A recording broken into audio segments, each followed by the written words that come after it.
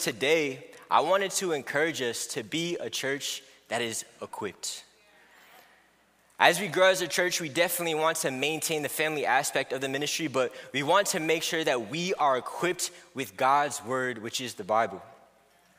To be equipped is to prepare for a particular situation or task. The Bible defines it as being made adequate. And as this year comes to a close and with the new year on the horizon, we have to be prepared for what is ahead. The Word of God has the ability to prepare us and all of humanity for every single part of our lives. It has the ability to not only lead us to our purpose in life, but also it teaches us how to fulfill it. And for those who are visiting today, and for those who are new to studying and reading the Bible, I want to let you know something. The Bible is the greatest book that you will ever read. The Bible truly has all the answers that you need to life, and the questions that go unanswered are probably for our own good. The truth is that we're all seeking something in life, right? You might be looking for a community. You might be looking for a romantic relationship. You might be looking to get into a better financial situation. You want to be a better student, or you need advice on parenthood. Whatever it is that you're seeking, God has an answer for it. And for those who are members, I want to encourage us to continue to strive after going after God's word. I'm encouraging us because the scriptures encourage us. Paul says this to Timothy: preach the word and be prepared in season and out of season. Correct, rebuke, and encourage with great patience and careful instruction. For the time will come when people will not put up with sound doctrine. So whether you've been here for a long time or for a short time, let's strive to be equipped by the Bible. Let's strive to read it frequently, ask it questions, study it out, practice the words of God. Because no matter who you are or where you are in life, the word of God has something to say to you. But the real question in all of this is, are we willing to listen? Being a part of this amazing church for some time now, for some years, I've met so many people who listen to God's word. And even more than that, they are truly taking biblical training to heart. They have taken multiple classes about biblical literacy, eisegesis, exegesis, hermeneutics. They have fought in prayer and wrestled with scripture to not only know the Bible well, but to help others know it well. There are those who have invested time and money to enroll in classes and courses. There are so many who go the extra mile to know the word of God. And all this is so that they may be equipped. And so in my own life, striving to be equipped was not / is not, it's an ongoing process, the easiest thing for me. You know, I don't have the natural desire to sit down and read. It does not come naturally to me. I'm one of those people, I have to keep moving, I have to be fiddling, I have to do something. I don't have a brain that picks up biblical concepts easily. I wasn't someone who was raised on scripture or in the church. And to be honest, I feel like I'm a slow learner in most things. So imagine trying to fathom and communicate the concepts of God. But what motivated me years ago to take equipping seriously is because of what I believe about the Bible. It's not just what I believe, but it's what the Bible is and what the Bible can do, right? So, like I said before, the Bible is the greatest book we can ever read. It comes straight from the mouth, the mind, and the heart of God. This is a book that can do anything that no other piece of literature can do, which is speak into every area of your life. These are the foundations of life and everything that has been made. And because of that, there is nothing more that I want to know than God and his word. Something that is important about being equipped by the word of God, though, is that it's not all about discipline, right? It's actually about loving it. The Holy Spirit, who is the advocate that will remind us of Christ's words, thus equipping us, doesn't want us just to be memorizing scripture or have a plethora of biblical knowledge. But what he wants us to do is to truly fall in love with his words. And so this is what Jesus says: anyone who loves me will obey my teaching. My Father will love them, and we will come to them and make our home with them. Anyone who does not love me will not obey my teaching. These words you hear are not my own. They belong to the Father who sent me. All this I have spoken while still with you. But the advocate, the Holy Spirit, whom the Father will send in my name, will teach you all things and remind you of everything I've said to you. So overall, it is God who will equip us through his word, through his Son, through his community, and anything that he sees fit. But today, I hope to inspire us to continue to be eager, to be equipped, and to love God's word, despite what we may or may not know. And so this morning, there are so many ways that we can equip ourselves. We could make a whole series about equipping with the Bible, but I only have one morning to inspire you guys. And so I wanted to share about something that inspires me to read the word. But I'm hoping that it's a challenge to us here in the room. And so when we go to read the Bible, there's so many different ways you can read it. There's so many different avenues and insights. But today, I want to help us learn how to find Jesus in the Old Testament. Okay, I heard like a little okay. And so the reason why this is important is because it shows the divinity of God's authorship.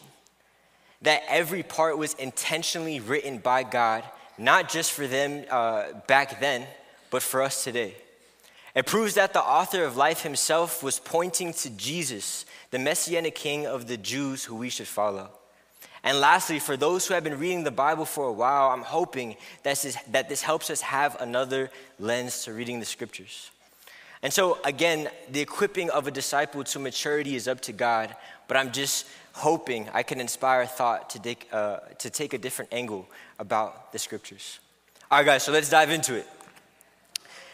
The very first biblical literary device that we're going to be looking at today is foreshadowing, right? And so all foreshadowing is, in short, is it's an indication of what was to come, right? Now, there are many times that the scriptures use characters and symbols and different things to tell us that there was something that was to come. And once you start to see the foreshadows in the scriptures, it changes your biblical perspective to see all the different connections between the Old Testament and the New Testament. See, the Old Testament is filled with foreshadowing. The Old Testament was a covenant that was made by God to man hundreds of years before Jesus came. And so you can just think of it as a promise, right? The Jews at the time thought that God was promising a king that would bring them back to a promised land, that would give them victories over all their enemies. But God was promising so much more than that. He was promising them a king that would give them victory over sin and bring them into eternal life with him. And see, the Old Testament in many ways was only pointing towards what was to come. And what was to come was Christ himself. Hebrews says it this way: the law is only a shadow of the good things that are coming, not the realities themselves. And so just like the law, there's many, again, golden nuggets within Scripture that points towards Jesus being on his way. And so the next literary device that I want to go ahead and use so that we can see more foreshadowing was actually 2 in 1, okay? So bear with me. It's called antitype and type. So if you're a Bible nerd, you probably already know where I'm going, but I love this because, you'll see. We're going to explain. So an antitype, in short, what it is, it's the source of something, right? And a type is when that source is patterned out or repeated or made again, it's kind of that image that comes along. So I know that this is a lot. I broke it down to a simple thought. So here are 2 hands, right? So if everyone could just put their hand in the air. Go ahead. And so we're going to imagine that there's ink on your hand. Now go ahead and put it down, not onto a neighbor. You could just use yourself or anything. And so if you were to put your hand down with ink on it, there would be an image that comes out, right? And that image would not look exactly like your hand, but it would be smudged or smeared. And the more you kept doing that over and over again, wherever you put your hand, it would fade more. It would look different. It would be sharper or less sharp if you put more ink. And so, but the whole idea is that you know that it was a source. It was a reflection of your actual hand.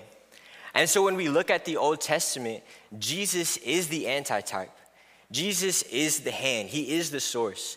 And we find all these different characters and symbols throughout Scripture, and these smudges of these people who look like, man, they were to be great if they just did this one thing right, you know? And if you've read the Old Testament, you feel that a lot. You're like, Samson, come on, man, you got this. But again, we're gonna use this to go ahead and look at it. But for those who want to know more, these are the Bible characters in the Old Testament that are types. Now, this isn't all of them, but Moses was a type. Joshua was a type. Abraham, Daniel, David, Adam. All of these biblical characters were a shadow of what was to come. Does that make sense? Okay, so we're going to use what we just learned, and we're going to look at the life of Moses. So for those who don't know, Moses was a great man in the Old Testament, but like many of us, he fell short. And he was chosen by God himself to lead Israel, which was no easy task, all right? And so we're not talking about a little group of people with some tents. That's not what we're talking about. We're talking about millions of people. And these are millions of people who are complaining. They're disobedient, and they're being known as like stiff-necked, right?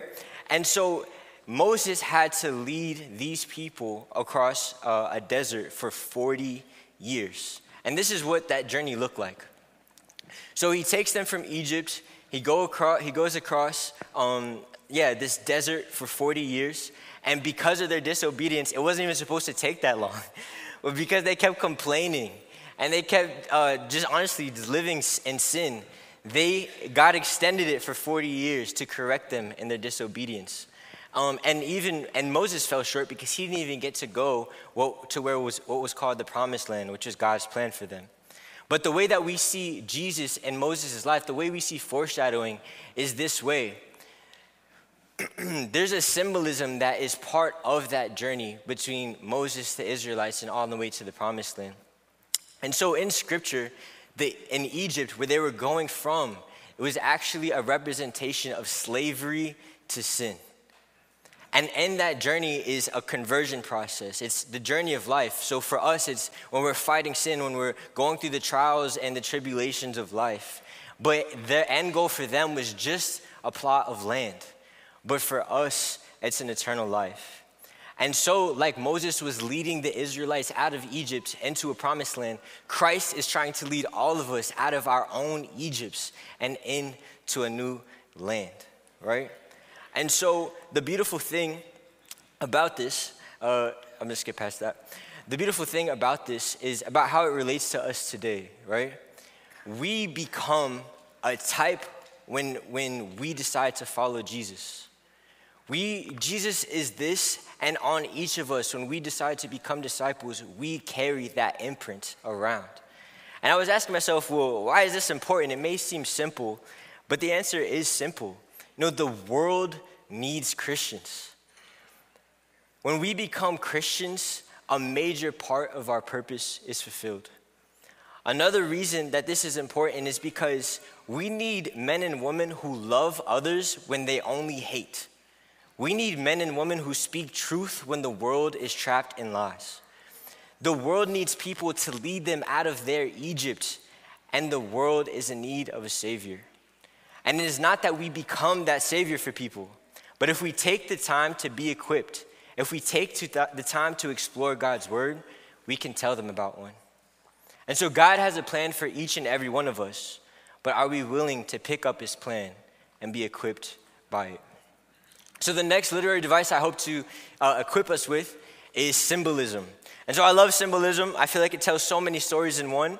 It's like a logo where you see something and you understand the image, but you know that that image is speaking towards something that is more. It's representing something, right? So if you see like Nike, you know it's, okay, athletes, it's sports. Their slogan is just do it. And so throughout the Old Testament, you see tons of symbolism. And so what I want to look at today for symbolism is the tabernacle. So the tabernacle was, in short, a huge tent, right, made with curtains and rods, and that was designed by God. So as Moses was leading Israel out of Egypt, he gave them specific instructions to build a portable place of worship, which is called the tabernacle. So the purpose of this was so that God would be dwelling among the people as they traveled, right? And so here is a better breakdown of what that looked like. And the bigger view was that there was three main parts. So you have the courtyard, you have the holy place, and you have the Holy of Holies. And I would love to just dive into all these, but these are like 3 or 4 or 5 sermons on its own. And again, we're just trying to inspire you to take a snapshot, to take a different look at Scripture. And so not everyone can even enter into this place, right? Only the priesthood could. And so this is not, here we go. So here's some symbolism. So this is what the breakdown of all the objects inside the tabernacle look like. And there's symbols that will foreshadow who Christ is. So stick with me. Are you guys with me? Okay. So the way that this breaks down is that when you entered into the tabernacle, there was a gate. And once you walked in, there was an altar in which people would the holy priesthood would sacrifice animals to God, right? You have something called a laver, which was a big basin of water, right? And then as you continue on, you enter into the holy place, which had different objects like bread and wine, an altar and incense, a menorah that was filled with lights. And then you would enter, only one person could actually enter into the Holy of Holies. And so this is not just a tabernacle, but it was a prescription for what it looked like to enter into heaven, into the Holy of Holies. And for us, it's a prescription of also what discipleship looks like. So there's a chart. I made this if you want to go ahead and take a picture. I'm not going to read all of it. But that gate, Jesus talks about it in John. He says, I am the gate. Whoever enters through me will be saved. The altar of burnt offerings, John 1:29, look, the Lamb of God who takes away the sin of the world. So there's the altar which Christ was sacrificed, right? The laver, it's a symbolism for baptism. And once we have died to ourselves, once we have decided to follow Jesus, then we go into the waters to wash away our sins. We have bread and wine, which represents communion, and so on and so forth. But the one I want to dive into specifically for today, as far as symbolism goes, is the Holy of Holies. So the Holy of Holies was the third section of the tabernacle. So let me just pull us all the way back in here. Okay, so here's section 1, here's section 2, right? So the outer courtyard, the holy place, and then the third section was the Holy of Holies. And so only one priest who was chosen could go in there one time a year. Only once, right? And so this was the third section of the tabernacle. It was the innermost section, and it was the most sacred part of the tabernacle. It was so holy, and it was so filled with the presence of God, that if you went in there and you weren't supposed to, you would die, like instantly. And priests would even wear a rope around their leg, like their ankle, because if they accidentally died, they would use this rope to pull them out of the room. So you didn't have to go in to try to get a body and then you died and now there's 2 bodies, right? You use this rope and you're able to pull the person out. And so, so you're able to pull this person out, right? And so when they walked into the Holy of Holies, which is this room right here, there was the Ark of the Covenant, but right before was the veil. And so the symbolism for the Holy Holies is entering into the presence of God. And if you were not the right person, if you weren't clean of your sin, if you weren't chosen by God to enter into that place, again, you would die. But the way that Jesus intervenes for us is that he is the perfect sacrifice. He is the high priest, and he's the reason why we now are able to dwell with God literally without dying, or we're able to have a relationship with him. And I was looking for some words to figure it out and how could I paint the illustration, but man, Hebrews, again, it just puts it so well. I thought I had it, but I'll just read it for you guys. It's Hebrews 10:20, and this is what it says. By a new and living way opened for us through the curtain, that is his body, so through the veil, that is his body, and which we have a great priest over the house of God. Let us draw near to God with a sincere heart and with the full assurance that faith brings, having our hearts sprinkled to cleanse us from the guilty conscience and having our bodies washed with pure water. And so because of the death of Jesus, we get to dwell with God. And the other part about this is like an extended fun fact, is that we don't have to build things anymore to be close with God. But instead, God, when we die with him, when we're buried with him in baptism, he decides to live in us. And these are the things that I love about Scripture is that, man, you get to see the artistry of God, but you also get to see that there's so many ways that he's been just trying to show you he loves you and he wants to be close with you. Like, how much closer can you get besides living inside of a person, you know? So our last one for today is prophecy. We're going to be looking at this. So the Western usage of the word prophecy is very different from the normal sense that it's given in the Bible, right? To the Jews, a prophet was not so much one who predicted the future. Instead, he or she was an instrument to reveal God's will for his people. The prophets of Israel were ones who spoke for God, and they were messengers for God. In general, their mission was twofold. It was to give warnings of the judgment on Israel and her enemies and to encourage God's people to repent of their hard-hearted sin. So in the Old Testament, a prophecy is most general. Sorry, lost myself there. But and in short, the prophets, if they were to go to Israel and preach, all of their message was from God. And it even says if you claim to be a prophet and you went to go preach something and you said it was prophecy, you would actually end up dying. Because this was a holy practice. This was like God sending someone. And so today we have so many people who claim to be prophets, and that consequence doesn't happen right away. But if you were, again, to not tell the truth in the Old Testament, then you were to be killed. And so the scripture that I wanted to look at for us today is Isaiah 53, verse 4 through 9. And this will show us that, like, Isaiah, who was a prophet for Israel, was preaching and was trying to give a foreshadowing of who was to come. And the reason I use this scripture is because I feel like it's the easiest one to see that he's clearly talking about Jesus, right? So let's take a look at it together. Isaiah 53, 4 through 6, it says, "Surely he took up our pain and bore our suffering. Yet we considered him punished by God, stricken by him and afflicted. But he was pierced for our transgressions. He was crushed for our iniquities. The punishment that brought us peace was on him, and by his wounds we are healed. We all, like sheep, have gone astray. Each of us have turned to our own way, and the Lord has laid on him the iniquity of us all." Continuing on.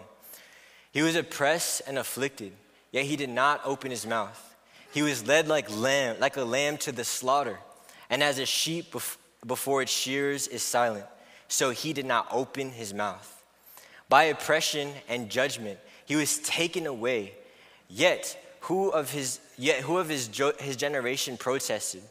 For he was cut off from the land of the living. For the transgression of my people he was punished. He was assigned a grave with the wicked and with the rich in his death, though he had done no violence, nor was any deceit in his mouth." And so the reason this is prophecy is because it was foretold. When Isaiah is writing this is around 700 years before Jesus was even born. But it's so clear. He doesn't even say Jesus, right? But you can tell that this is exactly what happened at the crucifixion. Christ died for our transgressions, right? He took on our iniquities.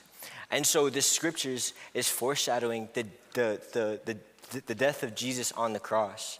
But what it's also explaining is that he is the Messiah.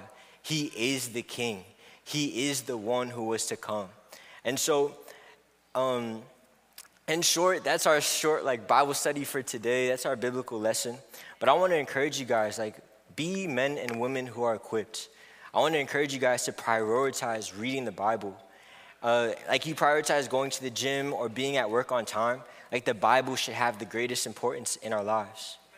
Finding things in scriptures, I hope that you can explore it for yourself, These are the things that I'm passionate about. These are things that wake me up in the morning, or when I'm tired and I don't want to read my Bible, I can go to something like this. But I hope that you guys can find whatever it is in the scriptures that God is trying to speak to you. And again, I want us to just leave us with this question. God wants to speak to us, but do we want to listen? Amen? Amen. So what we're going to go ahead and do now is dive into communion. And so as many of you know, we take the bread, the symbolism, the bread that represents the body and the wine that represents Jesus' sacrifice, but it's not wine, it's like grape juice. And we just remember what Christ has done for us. And as we meditate on this time, I hope that you guys can think about the Egypts that God has brought you through, or the things that he's trying to bring you through. And through all that, I pray that you can trust in his plan. Amen? Let's go ahead and go to God in prayer. Father, thank you so much for this time, just to be able to talk about symbolism, to talk about prophecy, to talk about the different types. And Lord, I pray that we can dive into your word. We've had so many people come to church and so many people become Christians this year. But I pray as we move forward onto next year, onto more things, that we can be men and women who truly are just in love with your word and dedicated to it. Father, there's nothing that we want to do without you, and there's nothing that we believe can be done without you, God. I pray that we continue and we do our best to try to give you all the glory, that none of this is from us. And I pray, God, that you just continue to be with us. We love you. In your son's name we pray. Amen.